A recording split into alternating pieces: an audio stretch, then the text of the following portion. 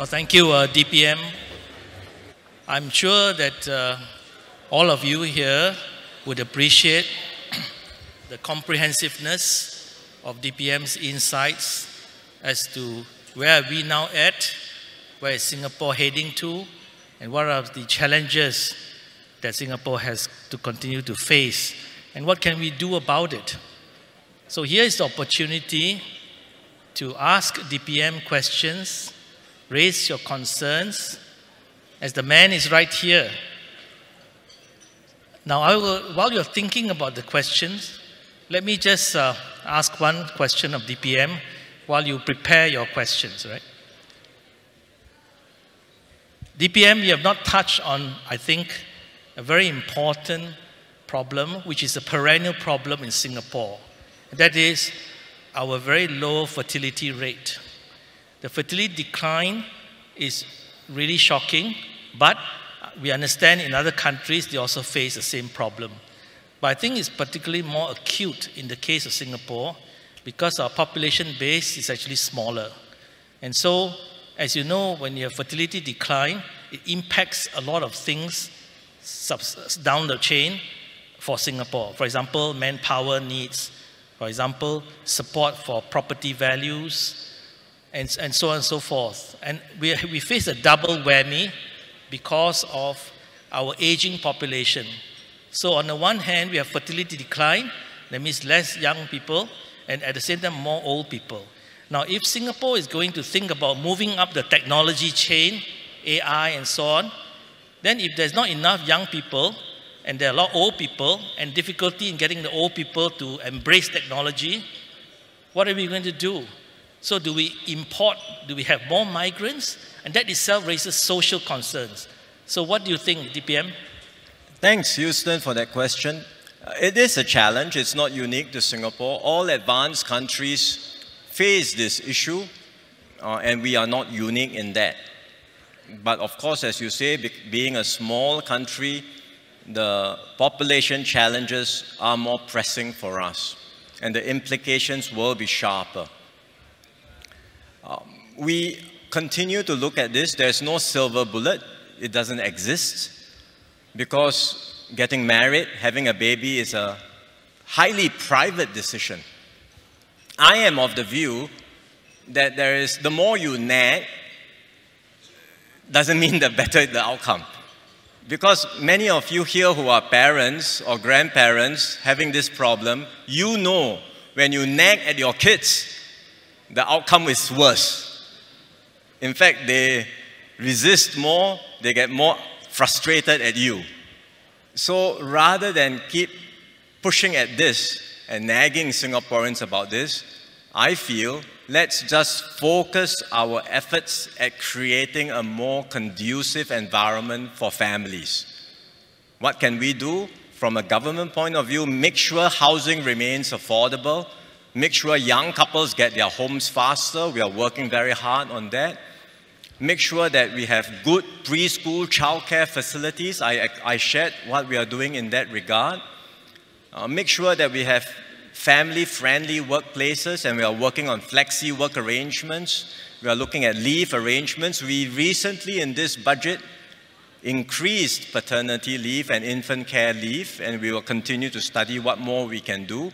So by creating an overall environment at work and in our neighborhoods which is family-friendly, hopefully we will create a more conducive environment. And finally, at the end of the day, we just must have faith in our fellow Singaporeans. Let the young people make their own decisions and trust them to do the right thing. All right. It's a challenge for all of us. Now, the floor is open. In the interest of time, I would like to collect 2 or 3 questions so that DPM can attend to all of them. So I see Professor Danny Kwah is one question. Wait, Danny. I'm going to. Who else would like to ask a second question? Where? Oh, okay, Miss Jean. All right. And one more question. One more. Anyone else? One more question. Or where? Okay, so the lady. Okay, so Danny, please. Thank you, Houston. Good evening, DPM. Thank you for the speech. You've spoken to us about lifting the broad middle. You've spoken to us about taking care of those at the bottom of the income distribution. And you've spoken to us about making sure the top of the income distribution doesn't feel disadvantaged from the other things that are going on. So you've told us about benefiting the entire distribution of the population. To deliver on this, we have to have growth. The only way we can get this triangulation is if the pie increases. So DPM, I'd like to hear your opinion on what the new sources of growth are going to be going forwards, given a global economy that's become more tentative, given changes in the world trading structure, given geopolitical rivalry, the global climate crisis, and a range of other factors. Where are the prospects for growth that you see for us going ahead? Thank you very much. Thank you. We are taking all the questions together first? Yes. Okay. The second one, Jean. Thank you, DPM, for your insightful speech, and Houston for this opportunity to ask a question. I have here, Straits Times just reported Singapore factory output slumps 12.1% in August, biggest drop since 2019, and this is our 11th straight month of contraction. Should we be concerned? Are we heading into recession or bad times? Thank you. Okay, the third question, the lady. Where are you from? Hi, my name's Jihei Lee. I'm from the Singapore Exchange. I'm not Singaporean. I'm from South Korea. And I'm from an economy where there is an extremely high level of involuntary unemployment within the elderly as well as within the youth. And you mentioned, the minister mentioned a government-sponsored program where the government is sponsoring people that are going into full-time skill set training roles when they're in between jobs. So I would like to know whether the minister has a rough timeline for that investment to see a return in that particular group that are in between jobs, and roughly how much growth for the Singapore economy do you expect to get out of that investment? Okay. Thank you. Let me address, first of all, Jean's question. Although the three questions are all somewhat interrelated, but Jean asked immediately, what are our prospects for this year and maybe next year? Are we entering a recession? For this year, we are already in September, going into October. We think unlikely to be a recession because 3/4 of the year already completed, but external demand is weak, so we recognize that. Inflation is starting to come down, stabilize somewhat, but overall we should still see positive growth. That's for this year. We are quite confident we can still achieve that, given that most of the year has already passed. When you look ahead to 2024, it's more challenging to predict what will happen, but you can imagine, I mean, we are already seeing US economy softening, likely to happen. China's economy also not very strong, and it faces its share of challenges. So external demand will be soft next year. We don't expect a global recession at this stage. And because the overall global environment is not heading into a recession, we think next year will still be a year of positive growth for Singapore, for now. But, you know, anything can happen. I think there are many downside risks. Will there be a sharper recession in America? Will there be an escalation in the war in Ukraine? Will this have knock-on effects on food supplies, on energy supplies? A lot of imponderables. So we are monitoring the external environment carefully. And the assurance to everyone in Singapore is if there is indeed a recession, we know how to deal with that. If it's a cyclical recession, we have tools, we have resources, we have the means to make sure that we ride through such a recession and emerge stronger, as we have done time and again in the past.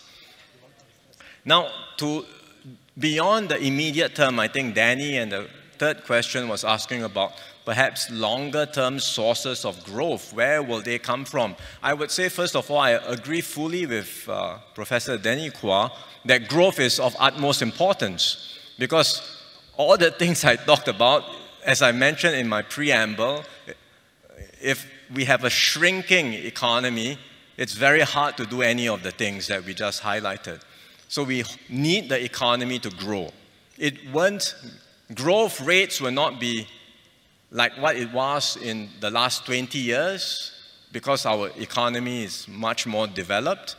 And so we must expect growth to slow, but we must still be able to generate positive growth, and it should be growth fueled by productivity, because labor inputs going to plateau and stabilize. We can't keep growing the labor force. So it really has to be growth fueled by productivity. Where will that growth come from? Well, if you look at our economy today, it is already very well diversified. In advanced manufacturing, we are still competitive in certain key areas, notwithstanding the fact that we are not a cheap place to do business, notwithstanding the active industrial policies that major powers are pursuing, but we still hold our own in certain key segments, in precision engineering, in aerospace, in biomedical science. MNCs still want to come here to expand their operations and to put in new investments here, creating good jobs. So advanced manufacturing will still do well.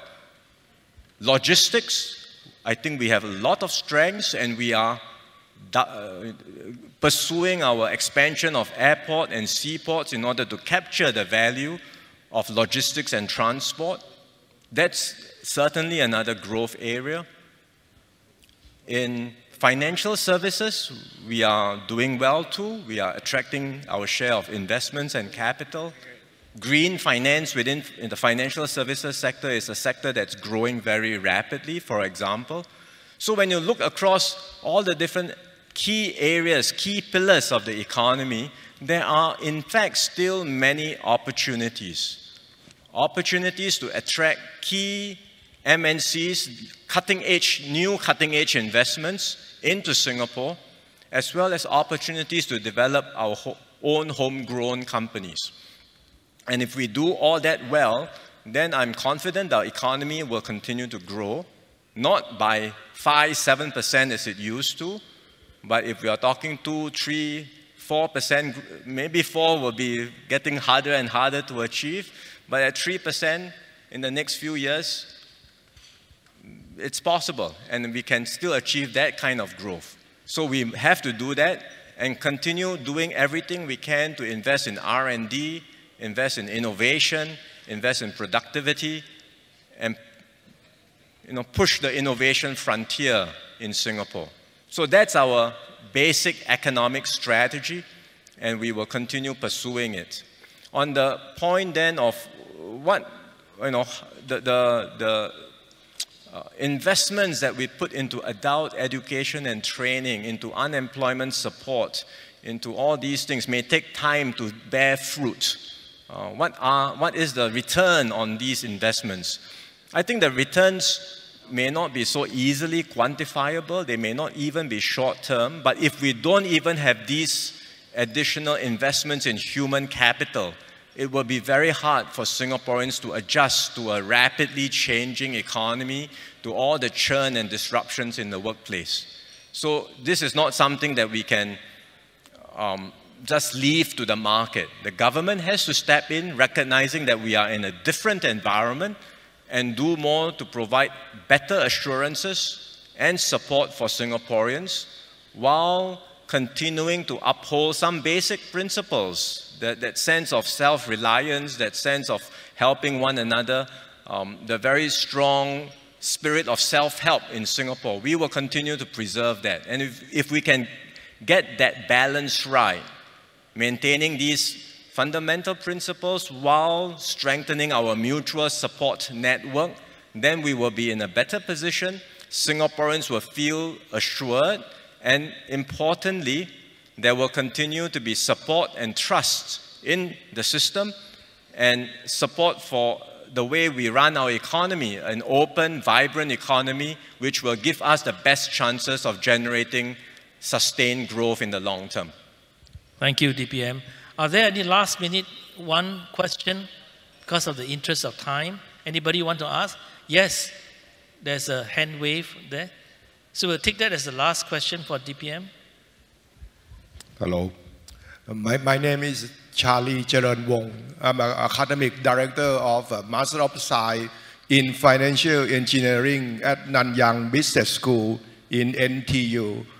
My question is, is a big if the war between China and United States broke out, where is the stand of Singapore? And whatever our stand, do we have any plan when the war broke out? Sure.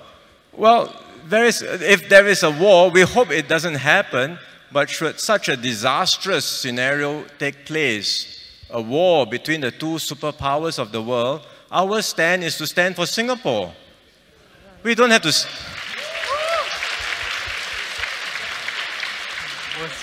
We don't have to choose either party. We just take care of ourselves and our people. And we have the resources to do so. That's why we have reserves. That's why we have emergency funds. That's why we have contingency plans for these kinds of scenarios. We hope it doesn't happen. We don't want it to happen. For now, I think the likelihood of it happening is not high. But one can never tell. These things happen. Accidents happen. Miscalculations happen.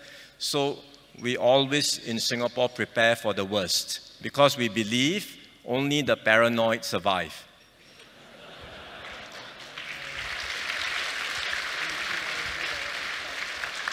Okay, so let's join me to thank DPM Wong.